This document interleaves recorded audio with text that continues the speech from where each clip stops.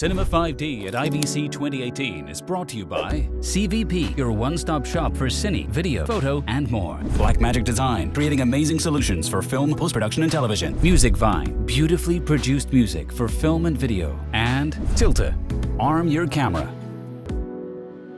Hi, this is Nino from Cinema 5D. We're here at IBC 2018, but you're actually watching this right after IBC because this new product from Pomfort was just announced. Is that right? Here's Patrick. How are you? Yes, hello. Thanks for stopping by. So you have a new product. Everybody knows Silverstack, and you just introduced an offload manager. Yes. So when we started the project, we thought, what are the most important things close to the camera? And we focused on these activities, offloading camera cards and creating reports, because we think offloading to multiple destinations is something that always was going to happen, and creating the reports as a proof of the work that you did, that all camera cards are offloaded to multiple destinations, is something essential that every production will have. Yeah, I mean, everybody knows Silverstack Lab, but it's usually mostly used by very professional DITs. Because it's also not something that you can wrap your head around immediately, and it has a lot of functionality that I think is a bit overkill for the ordinary user, right? Yes, that's what we thought, is that exactly these two activities, offloading camera cards, was also the start for the Silverstack application, but it grew to something very broad to cover all these different activities that can happen in a more complex, high-professional production. And so we try to focus back and think what's the essentials and build that into a totally new application. Cool. So what are the essentials, and can you show us? Yeah, maybe we take a look at the application to see what it looks like. What we thought is focusing on the activities. So on top you see attached camera cards. In that case, that would be 2 camera cards. This is your to-do list in a way, because it's the things still to be offloaded. So those are 2 sources, basically, that are attached to the computer right now? That's true.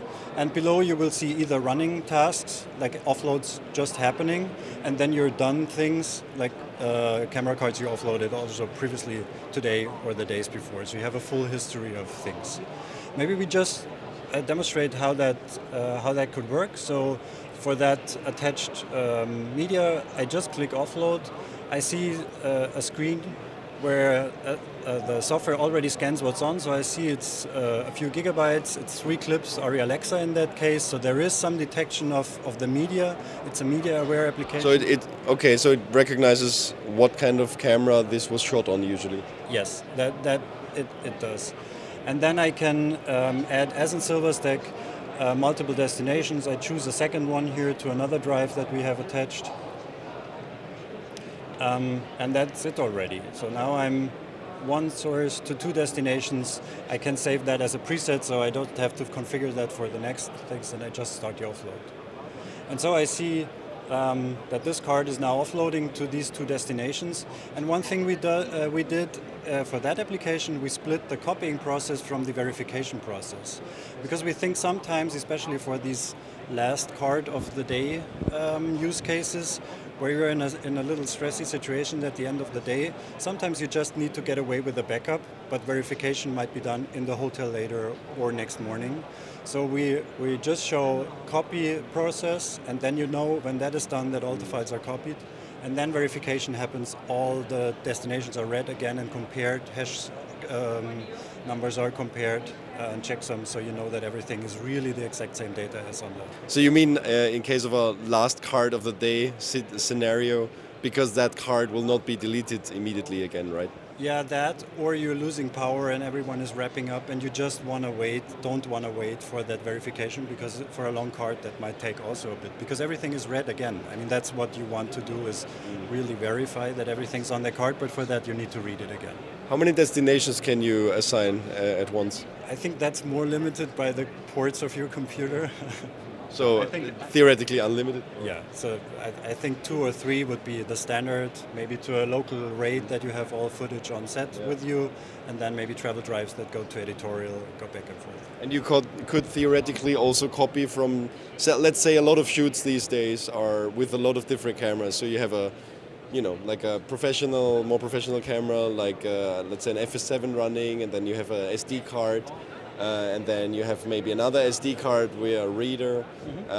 Could you offload from several sources at the same time? Yes, so a simultaneous copy, that's what we know from our other applications. If you have two card readers or an SD card reader and a mag that can copy simultaneously, and we'll try to balance as well as possible that all these streams are copied as fast as possible. And again, also the multi-destination is read once from the file and then copied to several destinations simultaneously. And it's based on the same engine as Silverstack is. So we took all we had about copying files, detecting image sequences, reading the metadata, and put that into that application, but purely with that focus on these activities, offloading and creating reports. Maybe we take a look at the reports. So there are two kinds of reports that we can do. One is more, as I mentioned, the documentation of work, so that you can do for a group of offloads. So that is grouped by a shooting day. For example, I create a report for the group. Is an offloads report, how we call it, and that contains information about all the cards that have been copied, so it contains all cards, the formats that have been on the card, and the running time, and then the single offload activities with when was it copied and when was it verified, what hashing was used. So a very brief overview of what happened during the day. I think it's really helpful how much your software actually knows what it is copying, because I think very often I just find myself, because of paranoia, even though using copy management software, transfer management software, just going in if it's actually there, everything. But this reads the file format, the resolution, the frames per second, so it's easy to compare to the original data. Yeah. Is that possible for all kinds of video data? It's for all the format ranges that Silverstack also supports. So really a broad range from GoPro to Red, Alexa, Canon, Sony, XAVC. Okay. Oh. Cool. In terms of last question, are you faster copying than the Finder, or is it the same speed? Well, the copying is as fast as it can be, so I think we're not really limiting it in any case. There is one limitation is with the hashing, because the software wants to create hash checksums. So especially when using MD5 or SHA1 checksums, there is somehow a built-in limit of 300 megabytes per second, but that's more due to the hashing algorithms.